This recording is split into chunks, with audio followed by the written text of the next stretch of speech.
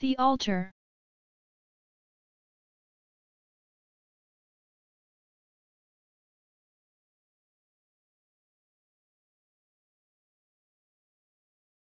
An altar is a structure upon which offerings such as sacrifices are made for religious purposes. Altars are found at shrines, temples, churches, and other places of worship.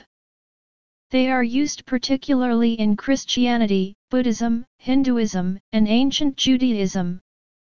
Altar is a place where the divine and human worlds interacted.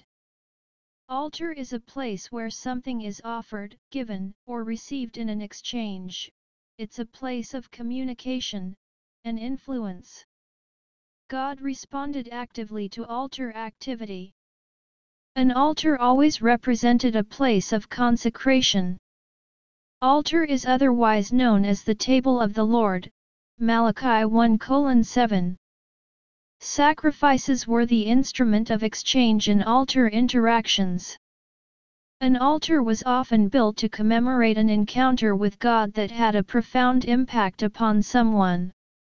Abram, Genesis 12:7, Isaac, Genesis 26:24-25, Jacob, Genesis 35:3, David, 1 Chronicles 21:26, and Gideon, Judges 6:24.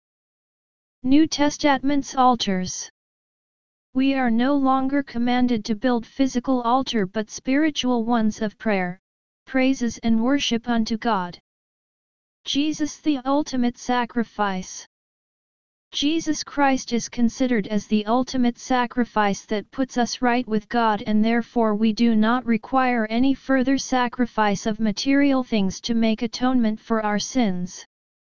Hebrew 10:1-14, 19-25, Hebrew 13:9-15. The Cross of Jesus. When God instructed Moses to build the tabernacle so he could dwell among his people, God commanded that an altar be built. It was on this altar that the sacrifices foreshadowing the death of Christ were to be offered. Dead and living sacrifice. In the Old Testament the people offered dead sacrifices. All sacrifices were dead when they were offered up unto God. Jesus Christ died for our sins, and being risen again as the only true sacrifice that is acceptable unto God. Jesus is the only living sacrifice capable of atoning for sin. The new altar.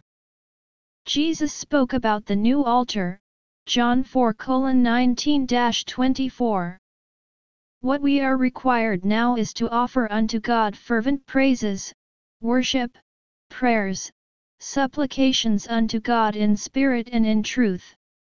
Romans 12:1. Therefore, I urge you, brothers and sisters, in view of God's mercy, to offer your bodies as a living sacrifice, holy and pleasing to God. This is your true and proper worship. You also, like living stones, are being built into a spiritual house to be a holy priesthood, offering spiritual sacrifices acceptable to God through Jesus Christ. 1 Peter 2:5. Any area of our lives that is surrendered to the control of the Holy Spirit is laid on the altar before God. Consecration. The burnt offering is a type of our consecration. Consecration is offering ourselves to God as a living sacrifice. Consecration is setting ourselves apart for God. It is not making a promise or a vow before God to do something for Him. Sacrifice was something set apart for God by being put on the altar. Whatever is offered to God, it no longer belonged to the one offering it. It belonged to God, for God's use and His satisfaction.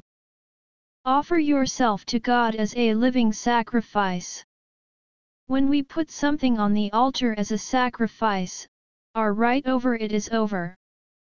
We have no more control. Whatever we put on the altar has to be burnt up. To be a living sacrifice, it means we yield full control and right to God. When we do that, our lives that previously for our use and our pleasure and contentment, now it is wholly for God. Consecration means that you are to set yourself apart from evil, turn to the Lord, and be prepared to be used by God. As you consecrate yourself, you have to constantly and actively move away from every form of sin and anything that has the appearance of sin, and you will experience more involvement of God in your life. Remember, Jesus is coming soon. Be the first to know when new video is published. Subscribe. Kingdom Pattern at www.youtube.com. Crossway Christian Ministries 2@gmail.com. Kingdom Pattern, a ministry of Crossway Christian Ministries.